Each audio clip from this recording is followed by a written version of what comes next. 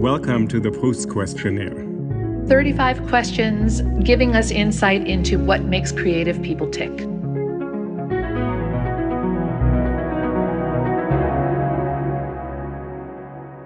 Hi, Caroline. Thrilled about today's guest. Oh, I am too. Yes, we actually recorded this interview a while ago before the lockdown, but our guest has remained in a very active public presence throughout the pandemic in advocating for universal testing as a way to help mitigate the disastrous economic effects of the pandemic. And I speak with such knowledge about this guest because he is my husband, the economist Paul Romer. So I'm thrilled, and I was just looking at Paul's Twitter, and of course I've known Paul through you and through NYU, where he also teaches, and I knew him before he won the Nobel Prize, and I'm delighted that he still talks to me when he's so busy after the Nobel Prize, because of course everybody wants to talk to him. So on his Twitter, his handle is Paul M. Romer, and it says economist macro, coder Python, optimist mostly. Yeah, so that's a pretty accurate summary of who this man is, at least professionally. So yeah, and the optimism is a really interesting strain in his career. He became famous at quite a young age as a scholar for basically showing, from what I understand, from showing economists how to account for mathematically in macroeconomic modeling, how to account for human innovation.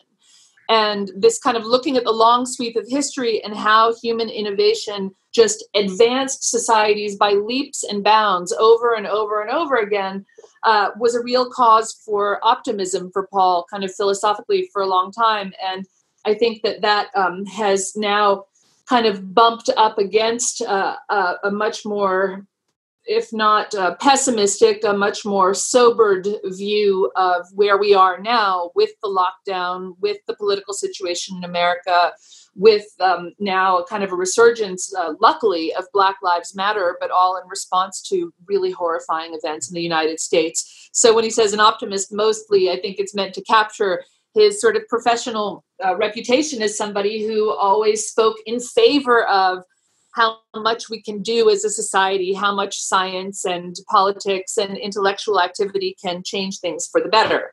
And I know if he got to re-record the PROUST questionnaire with us post-pandemic, his answers would probably be quite a bit different to many of the questions, but it will still be fun to hear how he thinks. And he's both a theorist, so he teaches as a professor. He was before at Stanford at the Institute for Economic Policy and the Hoover Institution, but he's also a practitioner. So he was senior vice president and chief economist at the World Bank. He's run companies and sold them and businesses. So I think that perspective of being both in the real world and also thinking about it is really rather unique. What I remember about this interview, and I agree with you, maybe some answers would be a bit different, but this kind of very strong strain of a moral compass in all of his answers, that there's a kind of a moral dimension to his answer that I remember I found deeply moving. So I'm really happy we get to share this today with our listeners. I also want to remind people they can find more about us. So your Instagram, if you want to tell us what it is, mine is Uli NYC. It's ULINYC. And the podcast has a website, of course, the PROUSTquestionnaire.net or PROUST.questionnaire on Instagram. Yes, and my Instagram is Caroline Weber 2020, all one word, but the 2020 is numerals. I have been unsuccessful in persuading my husband to come onto Instagram, but he is quite active, I believe, on Twitter, Paul M. Romer. And yeah, it will be fun to hear this interview again, and where I really did learn some things about my own husband. So that was also an unusual effect of our decision to have him on the podcast, but one that was really, really moving to me as well, and really enjoyable.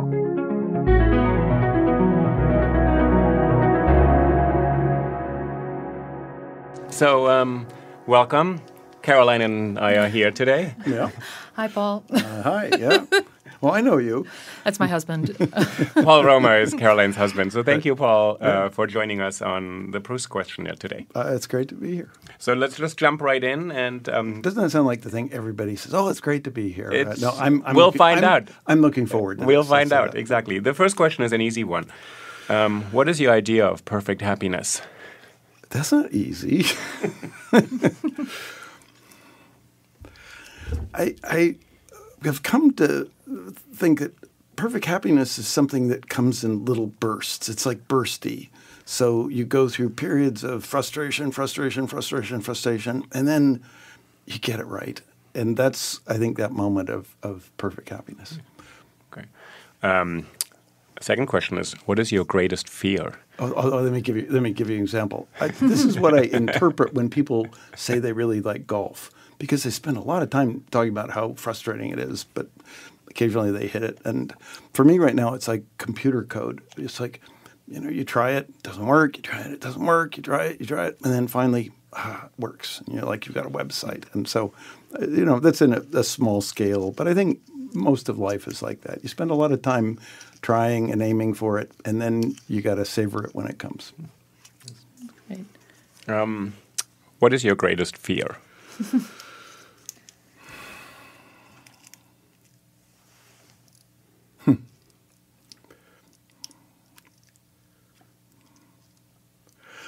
It's that I might not take full advantage of opportunities that are just given to me unearned.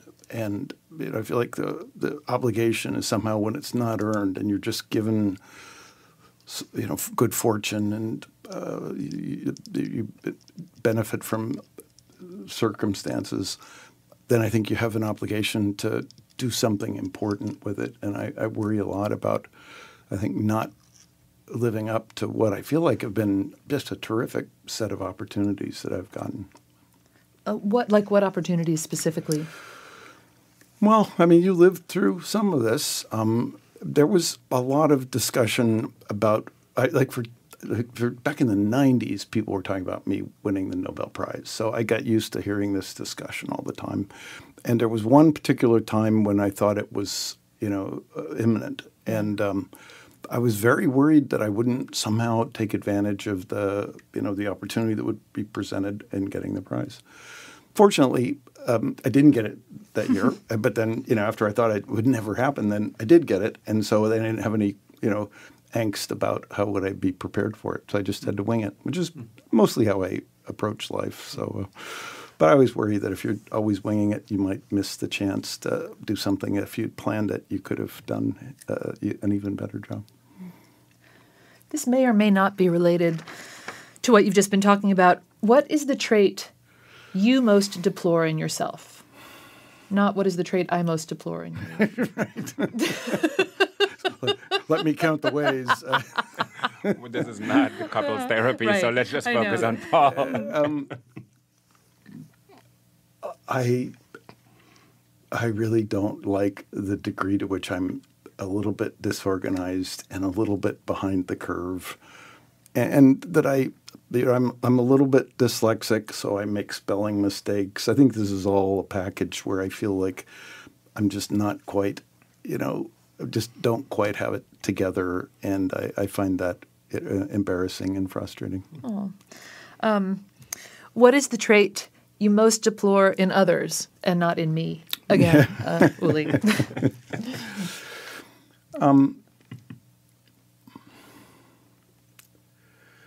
I think there's a trait of a sense of superiority that I find just deeply unsettling and aversive, and I really object to it. And then I think what I mean by that is it's like when someone feels like they don't even have to take the trouble to have some empathy for somebody else. People have different skills, different levels of achievement, all kinds of different ways that you could rank people. But there's still some sense that this is another human and I have some obligation to have a little bit of empathy and care about what's that person's experience, at least be interested in what that person's experience of life and the world is like. And I think there are some people who feel superior in the sense that they don't have to bother to form any kind of empathetic kind of connection to another person. And I just really makes me angry when I see that. Which living person do you most admire? Can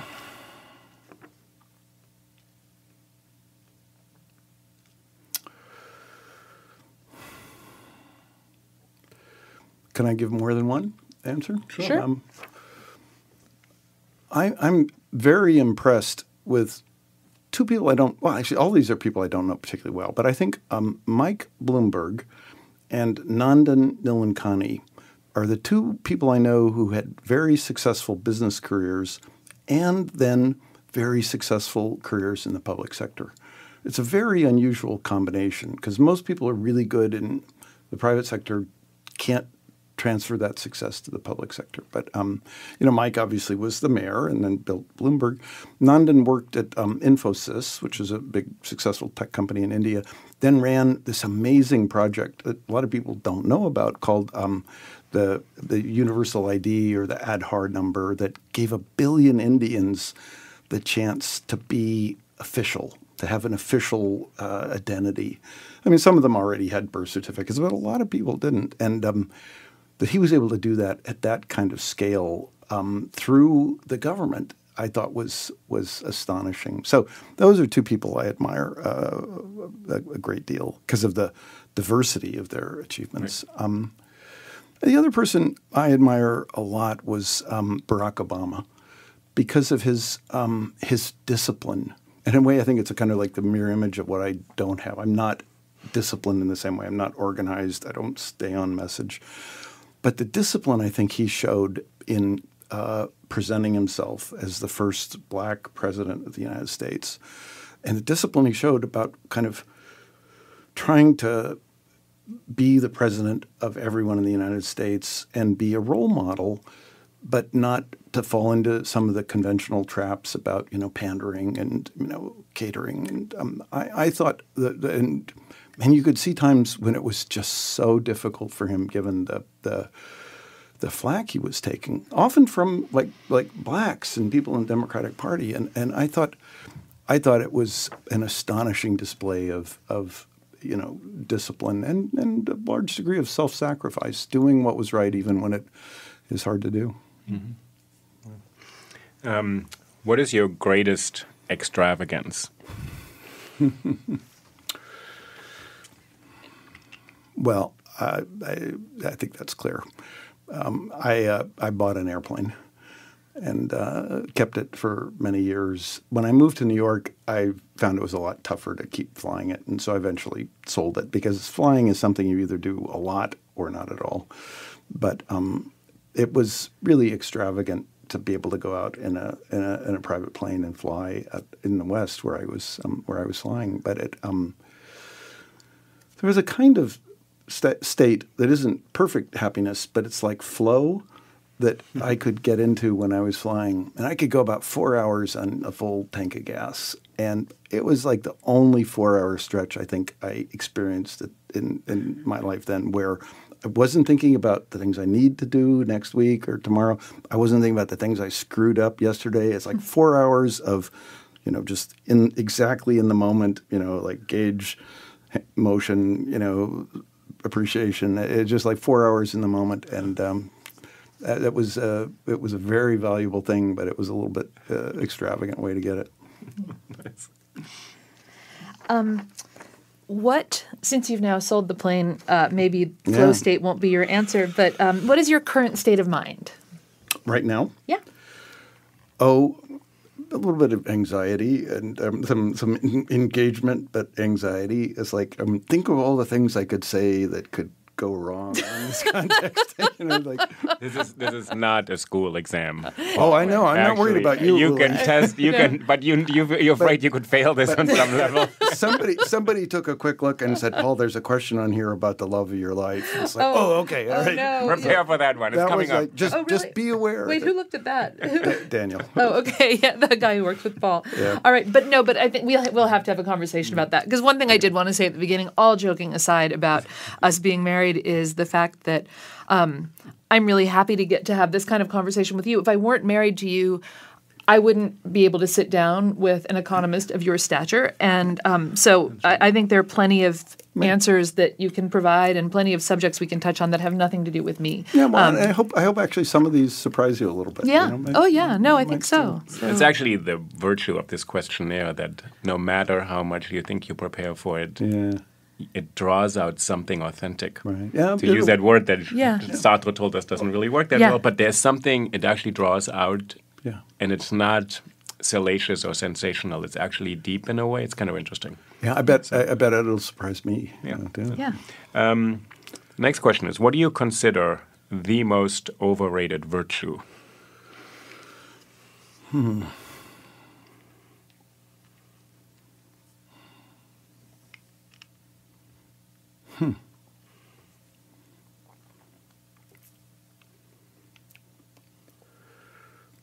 So I'm not even sure. Kind of like what's the reference set? You know, like It's sort of what would what the public beauty, values. like would beauty be Yes. perceived as a virtue? I think so. I think beauty is overrated. Okay.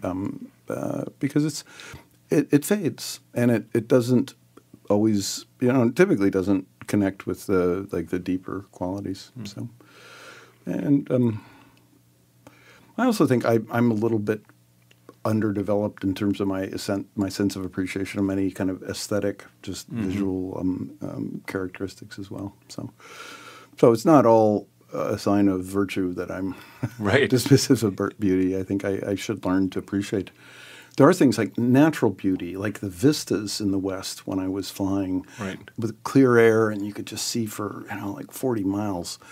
I really appreciated the natural beauty, but I don't have as developed a sense of like painting, sculpture. So it's like underrated means that there's a chance for me to go learn more. Okay.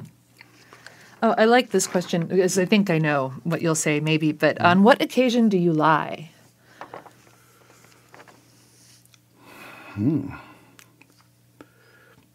I really try not to lie, and I'm not good at it, and even to a fault. There are some times when a little bit of a like a convenient fiction or a kind of an implicit understanding is part of the kind of the way to ease social interaction.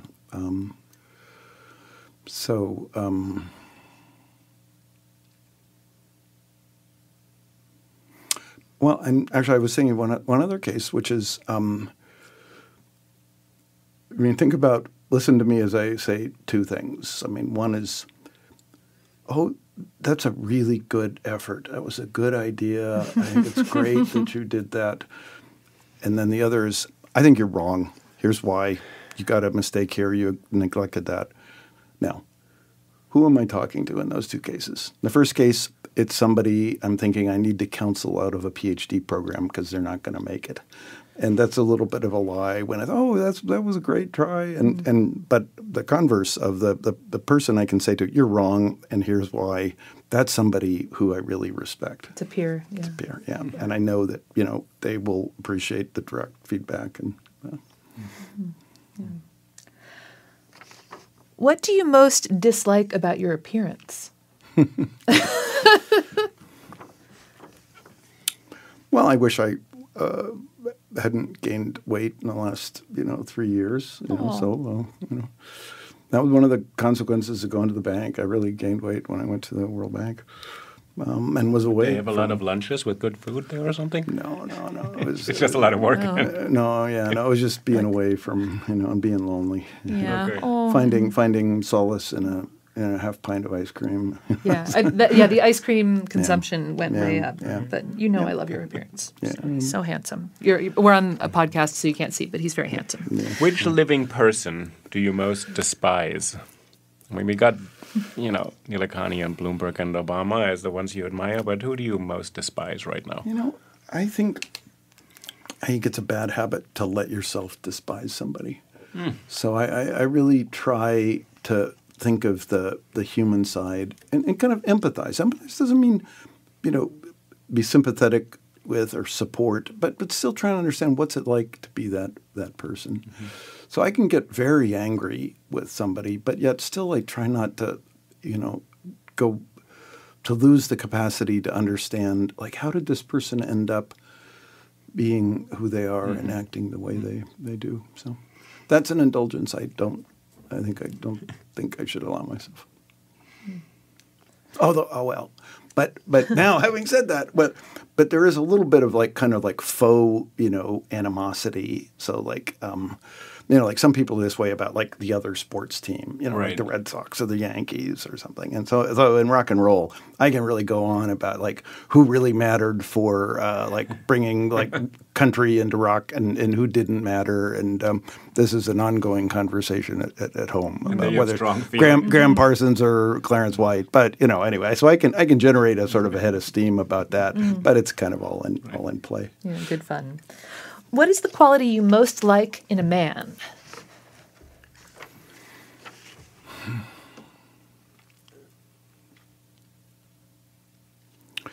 Well, I think integrity is something that I really admire, and integrity both in the sense of a certain kind of honesty and transparency, but also an authenticity or wholeness of it. It isn't just an occasional thing or a sort of something that you put on like clothing. It's just an automatic part of the way you go through the world. Not a transactional thing, not behavior right. to achieve results. It's not because you're going to get something when you get to heaven or because people are going to like you, or it's just what you do. Indeed. Okay. Yeah. The next question is the same, but what is the quality you most like in a woman? Well, I think it's really the same. I think that integrity is very important, and I honestly may underestimate the value of any conversation between two people is at both the level of sort of like conscious, language processing and emotional kind of signaling. And I think when I think of integrity, I may put a little too much weight on the conscious communication and forget that there may be ways to just shade a little bit the conscious communication to reinforce an authentic kind of emotional connection. So I may sometimes be a little kind of like rigid about this, but I think that kind of integrity is admirable, and I think it's also something that I like to be around, because then you can really trust people. And being with people you trust is really a remarkably powerful kind of feeling and experience. Which words or phrases do you most overuse? Integrity. Maybe, I don't know. I use that a lot.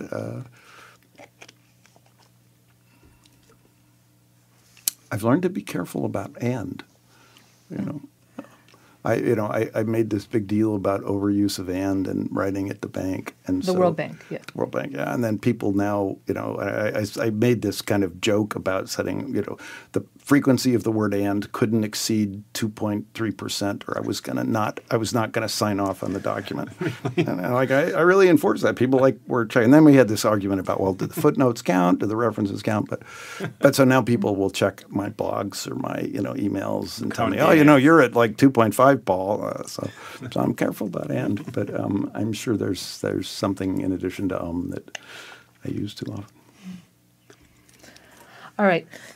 This question, because Daniel, who you work with, pointed out this question to you ahead of time, but I think there's another answer that I would think of for you that I would rather hear you say than including me in this. What or who is the greatest love of your life? So do you want to bracket me out and just pretend like I'm not your wife? So, the answer is you're the love of my life, of course. But then if the question is, well, after me or in addition,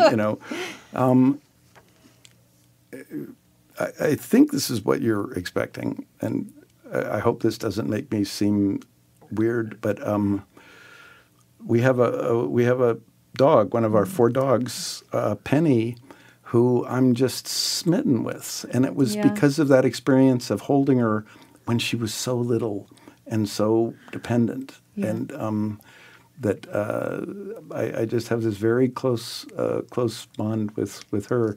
And it's interesting. You know, I was saying I don't pay as much attention to the emotional part because I'm always like at the conscious communication. Cerebral. You know, I've tried to tell Penny about what I'm doing at work, but it doesn't really seem to connect. So Is not impressed. yeah, She's she's not not that impressed. So then I have to investigate or invest in the kind of the more emotional connection. And I used to say when I got frustrated, especially like when I was dealing with a bunch of complicated interpersonal issues at the bank, that I used to say that the dogs keep me human.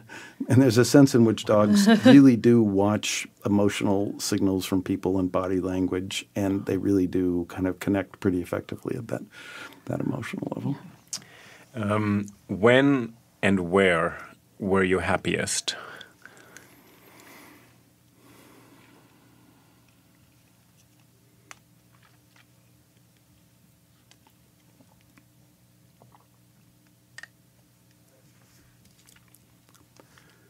You know, it's interesting. There's another episode. I don't know if you mean when, like what era or what, like half a minute. But I used to come home from Stanford, and we had another puppy, the black lab, Jamie, that you've heard about. I remember coming home from, whatever were the stresses of the moment, and just sitting in the backyard and holding Jamie as a puppy in my arms. And there's something about the warmth and that connection, that emotional connection that I found like very reassuring and kind of calming too. You don't have to think about like what else is going on. It's maybe like the flying. You quiet the conscious thought and you just kind of are in the moment with the feeling. So something you can hold as a small creature that's dependent on you is a very good way to be happy. Mm-hmm. Which talent would you most like to have? Assuming you don't have all the talent. Right, which we're assuming. You need, right? Yeah.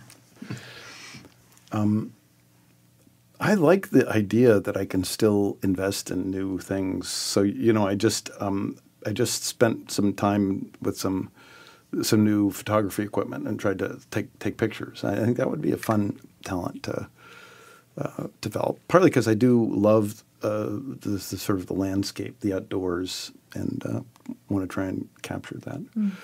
Here's my quick take on that, by the way. The camera can never capture what the eye sees. You can get close, but it's just never the same. I spent a little bit of time and energy, including like a trip to Hawaii with my daughter, because I wanted to learn to kite surf, and I never got to the point where I could kind of get up on the board. I could fly the kite, but kind of the next stage, getting up on the board, I didn't make it. So that was one I had to give up on. But it just looks so amazing to watch people where you increase the lift on the kite and then you just kind of go up in the air. It's just this amazing. They're zooming across the water and then they pop up in the air and jump over. Absolutely terrifying. Yeah. Oh yeah, no, I just thought you like to fly. What could I? Yeah. And in a similar vein, I wish I were a good musician. I think anybody can become a musician, but it competes in terms of time. And so I was the bass player. And if you're the bass player, you weren't as good as the one who got to be the lead player. But I for one summer I was bass player in a garage band. But I wish I could entertain myself with kind of a little bit of playing on the guitar. And right now I'm just sort of rusty enough that it isn't even entertaining to try and entertain myself. For yourself, right? Yeah. If you could change one thing about yourself, what would it be?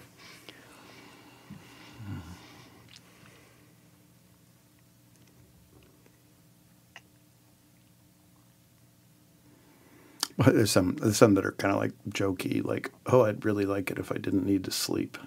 Like, just think about how much extra time you could have if you could do that. But more seriously, or pragmatically,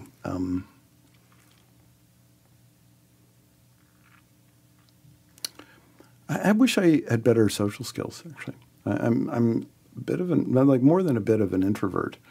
And and I think one can learn this. If I put my mind to it, I could get her. Again, Caroline, you've really actually helped me with this in some ways. Even if you're an introvert, you can still learn to be out in public, as we've discussed.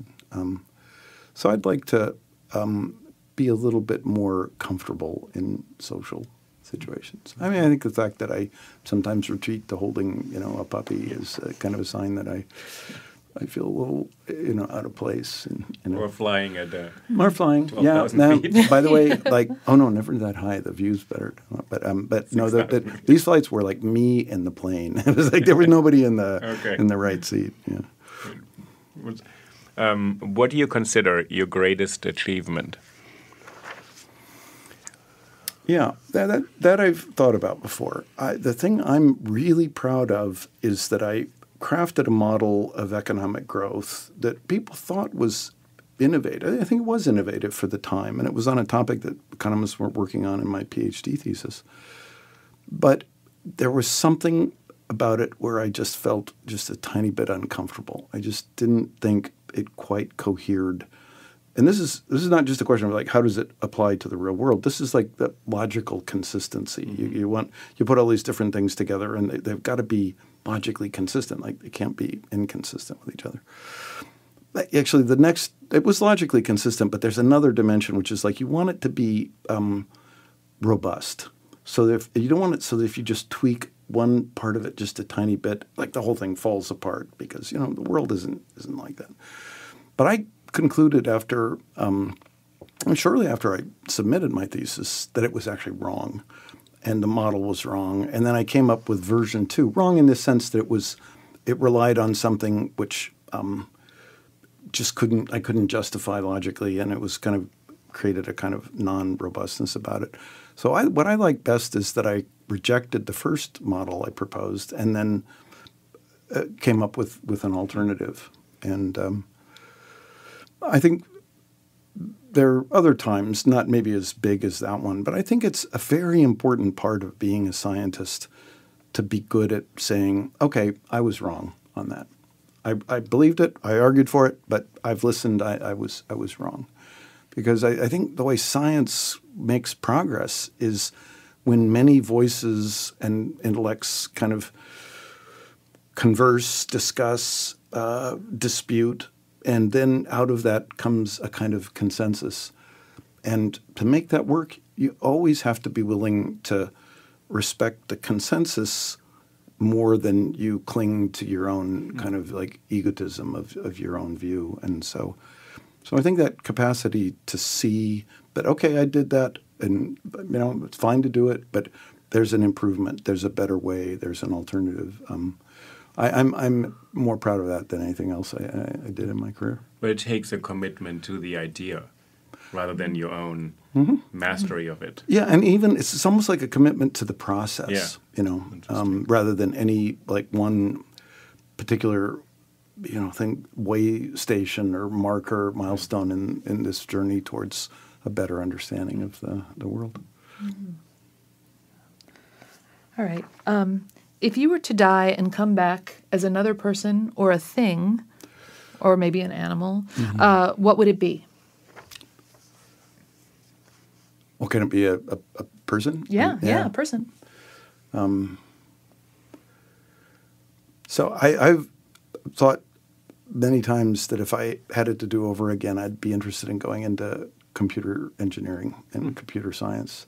Since I've been teaching myself Python, I feel like I've been able to kind of simulate that to some extent. But I felt like there was a world there that I just wanted to know more about. So there was a period of time where I thought, if I came back, I'd want to be a computer programmer, engineer instead of an economist.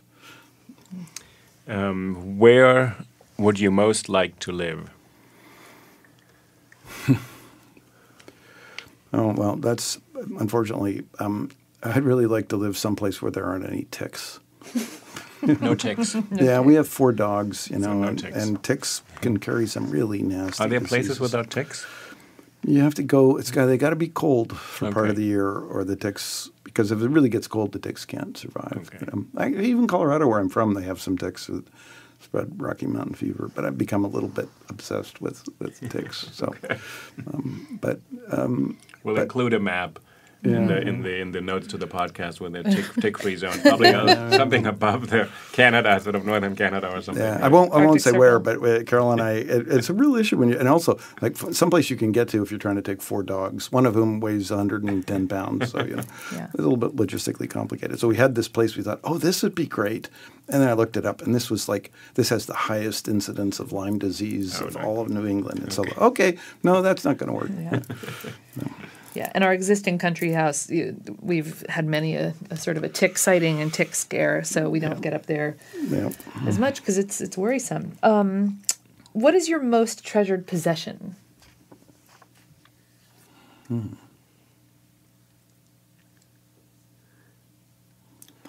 Well, there are some pictures that I still have in a physical form, especially pictures of my kids that I really treasure. I can create a feeling by looking at those pictures that's really wonderful. So I could sort of let go of pretty much everything else inanimate. The dogs, the people I know, of course, are very special too. But among inanimate objects, pretty much everything else is I think replaceable except those pictures. What do you regard as the lowest depth of misery?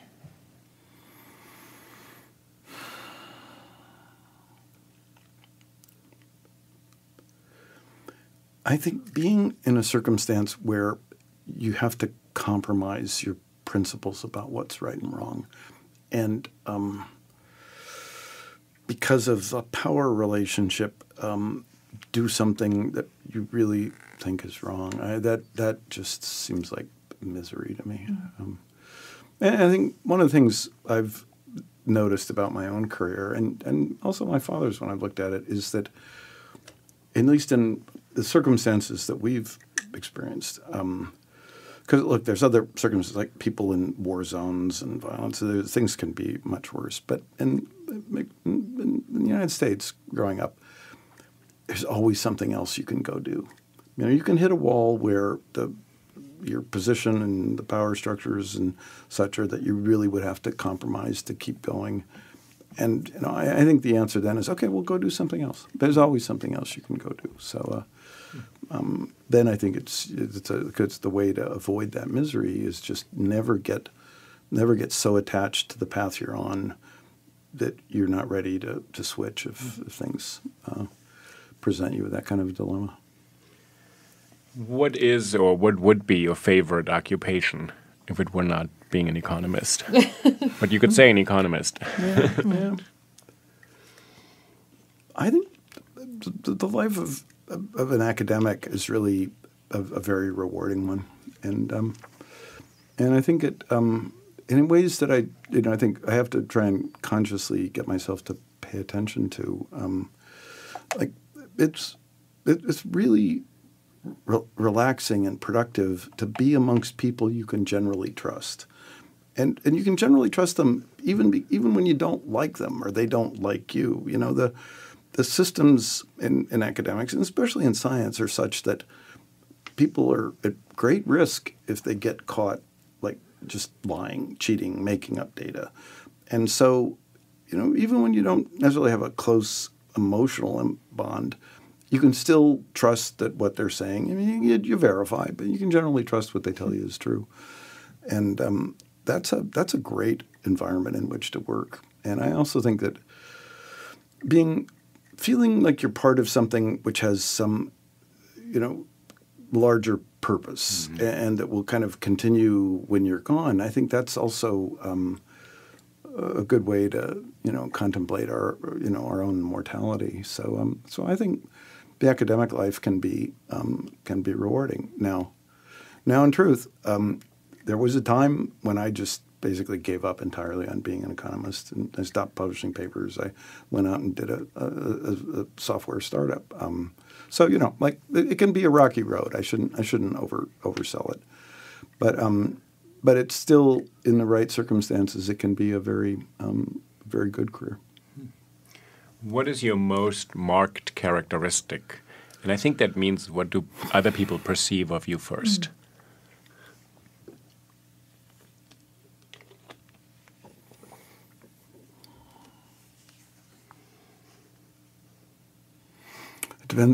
Different people will see different things. So I got to try and think about like, what's what does Penny see in the morning when she sees you?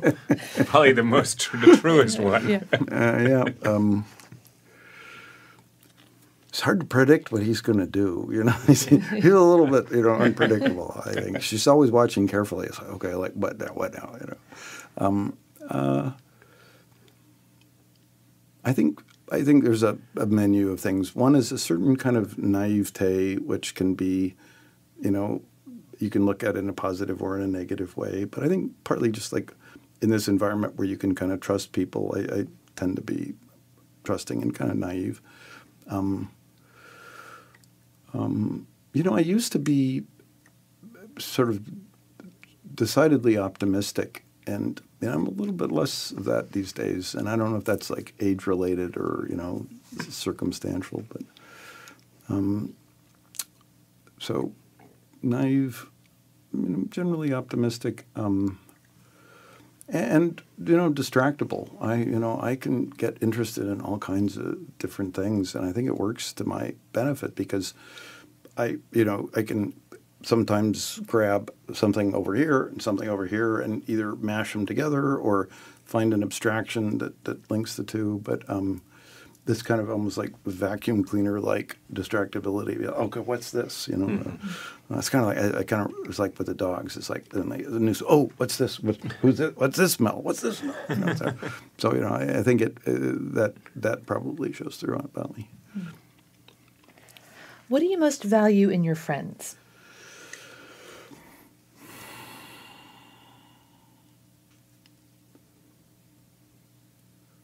I think there's a combination of both kind of acceptance of who I am and acceptance of who they are that is a little bit rare, but that's the kind of the ideal because then you don't have to worry about is anybody going to like step on a sore point with the other, and you can just kind of relax. I think a good sign of that kind of relationship is when you can do something like you're in a car trip or something else where you go for long stretches of time with no conversation, or even sometimes like this interrupted conversation. It's just like this is a long period of time, and yeah, that's probably true. And then another like 5 minutes. Who are your favorite writers, if you have any? Yeah. I was, so this is just this is kind of this emotional level. What did I just really love and get into? I loved this book, Tinker, Tailor, Soldier, Spy, by Jean Le Carré. I also loved, and I think this is a little bit like more lowbrow, but I loved Lonesome Dove too. Oh, really? This kind of this cowboy epic. Not the, I think I tried watching a screen version of it and didn't connect at all. But Lonesome Dove was good. There's a kind of a connection to the West. I recently listened to an audiobook of True Grit, which has been made into a movie a couple times. But it's the story. It's you think it's the story of a 14-year-old girl telling you about her adventures trying to avenge the death of her father. But you later start to realize that it's the story told by a much older woman who's remembering what it was like when she was 14 and went through this experience. But there's a voice of this girl from Arkansas, which is really very, very distinctive in True Grit, that also made that a recent kind of fun discovery. So the original Proust questionnaire asks, who is your hero of fiction? But Uli and I have expanded that to include television and film. Who is your hero of fiction, television, or film? Define hero. Yeah.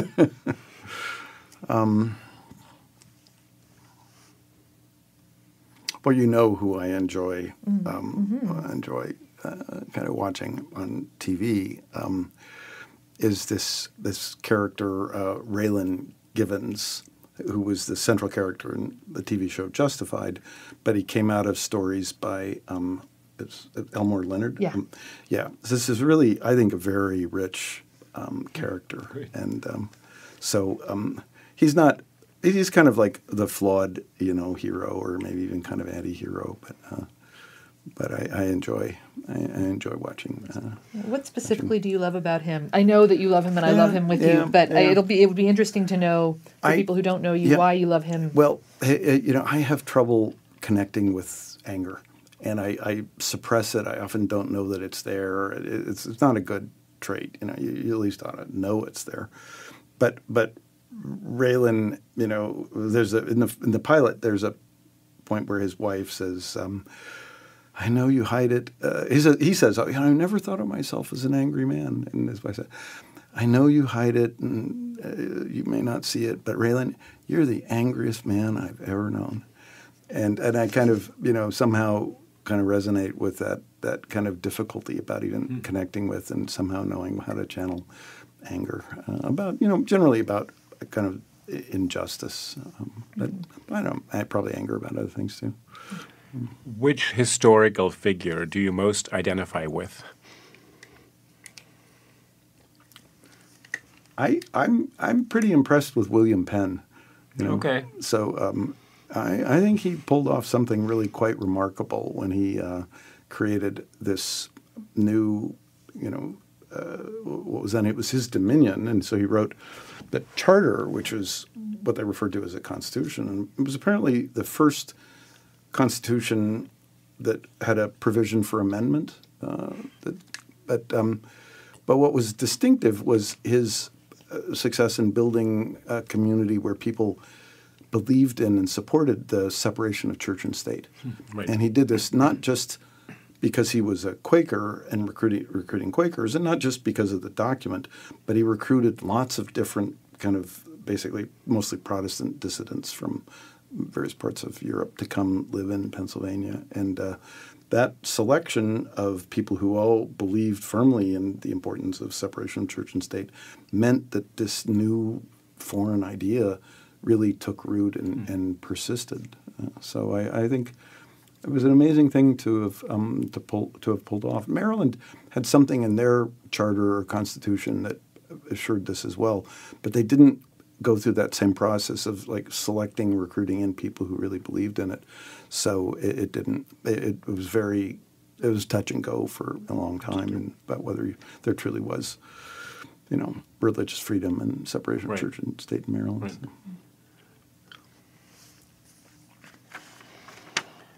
Who are your heroes in real life, apart from William Penn? Yeah.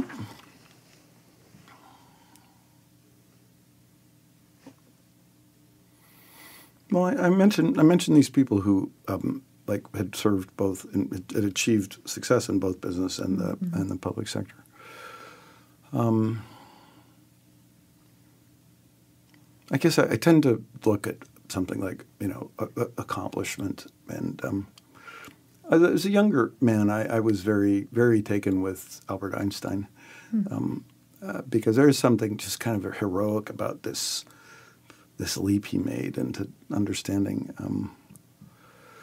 the world, the universe. I'm more and more inclined to believe that there's something dangerous about that model. I think that most knowledge accrues through trial and error and through kind of more inductive, empirically based. And it's very rare that someone can make this insight like through pure reasoning that is so fertile. But early in my career, so Newton to the same extent. I mean, Newton's unification of the thing that makes the moon go around the earth is the same as the thing that makes the apple fall. I mean, like who'd have thunk those had anything to do with each other? And but he could do this with just a little bit of math. I think that was really quite impressive. And Newton was in that. Einstein was in that same vein. But these days, I'm impressed with almost like communities that are able to learn through trial and error, and also more impressed that most of what humans know is like stored in a distributed fashion. That it's all of the people around us who actually know bits of what we actually end up using. So that's the kind of, I think, the polar opposite to this kind of individual, insight. Right. What are your favorite names?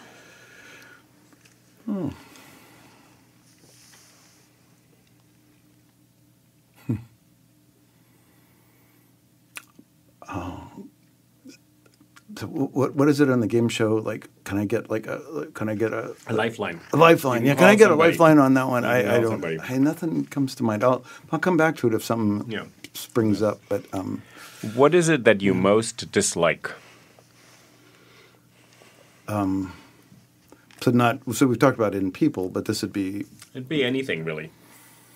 I mean, ticks. We do know you don't Yeah. have ticks.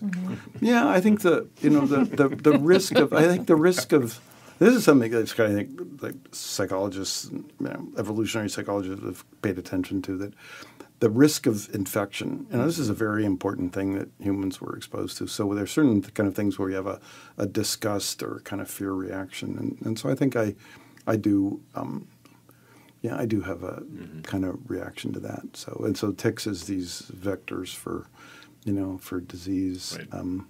and I guess partly because it also suggests something about the kind of fragility of some kind of complicated system like the body. Right. That it can work amazingly well and it can adjust to shocks and heal itself, but there are some things that can just knock it into a bad state that's very hard to recover from. So that seems frightening to me. Oh, and one other thing, duck's feet. Every time they ask me, well, do you have any food restrictions or allergies? And it's like, yeah, I'm not allergic to them, but I don't like eating duck's feet. Okay. And I don't know if I told you this, but you wouldn't think that's an issue you'd have to confront very often. Some but cultures you do. Well, once long ago, I was presented with it and said, "Oh God, that's not good." But just on a recent trip to China, at the restaurant, lo and behold, it was duck's feet again. So I'm sorry, I'm going to take a pass on that one. And it's just not polite. You're supposed to taste everything, but I'm just not good with duck's feet. What is your greatest regret?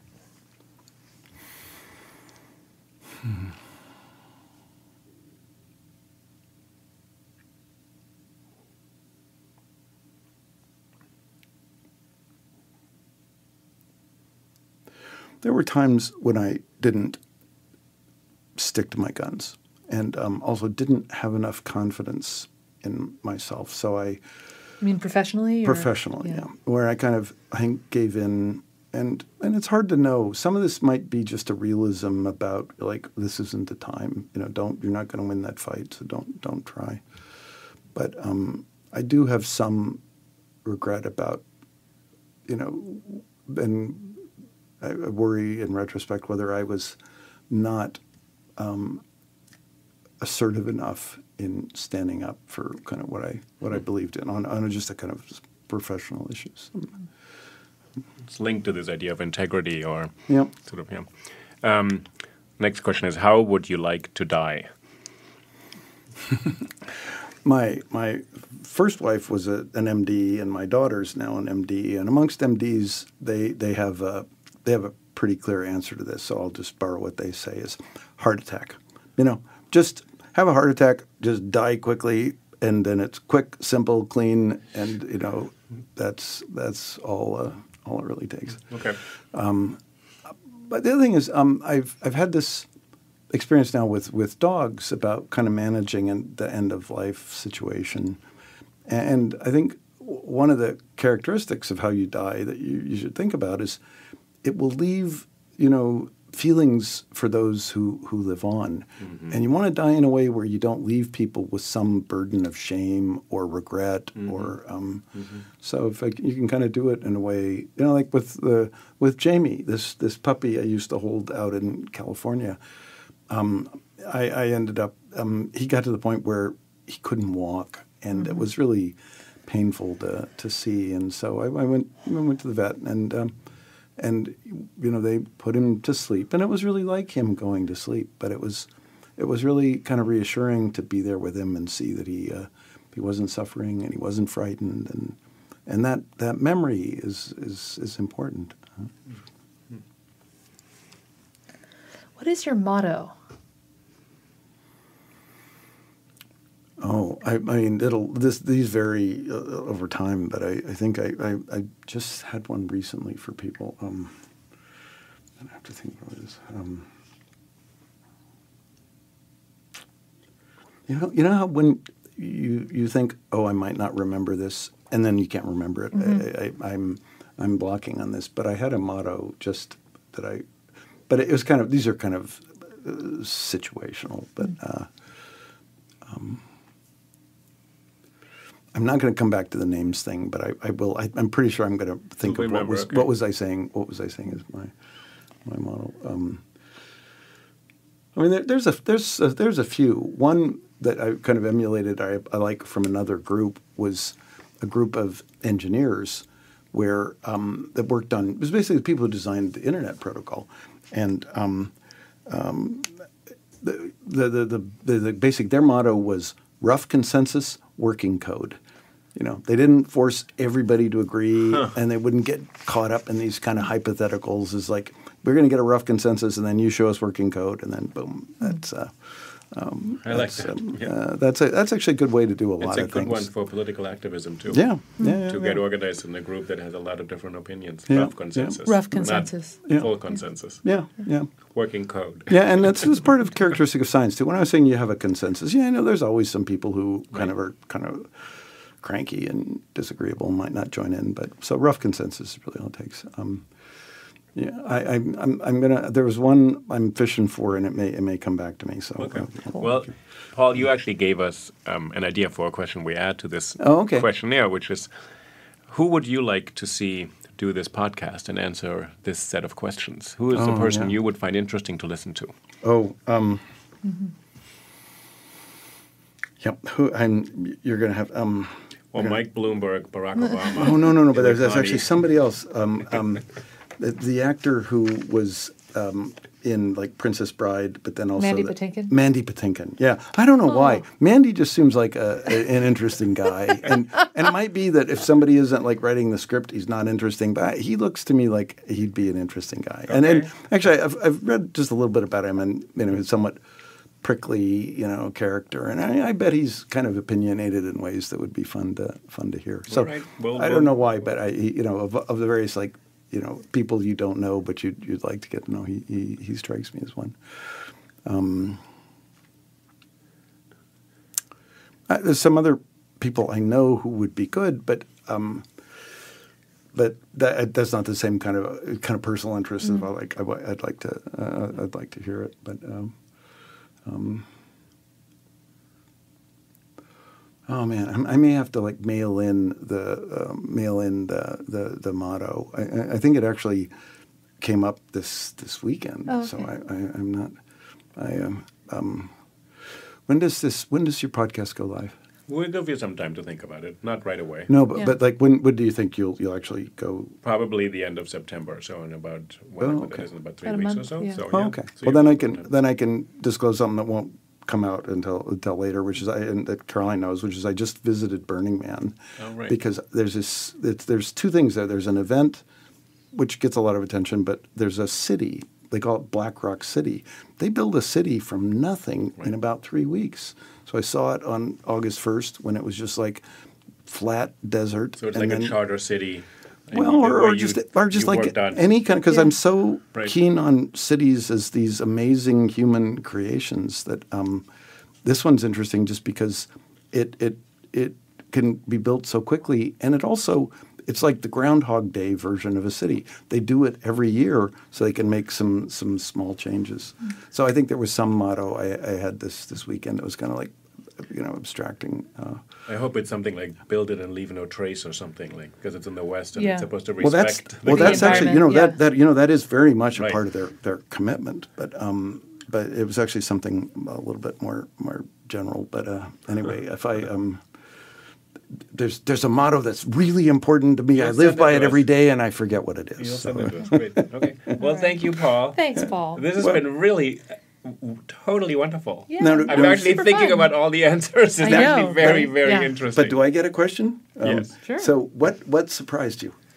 Oh, me? Yeah. Gosh, let's see. Anything? And if you want, like, surprised you in a pleasant way.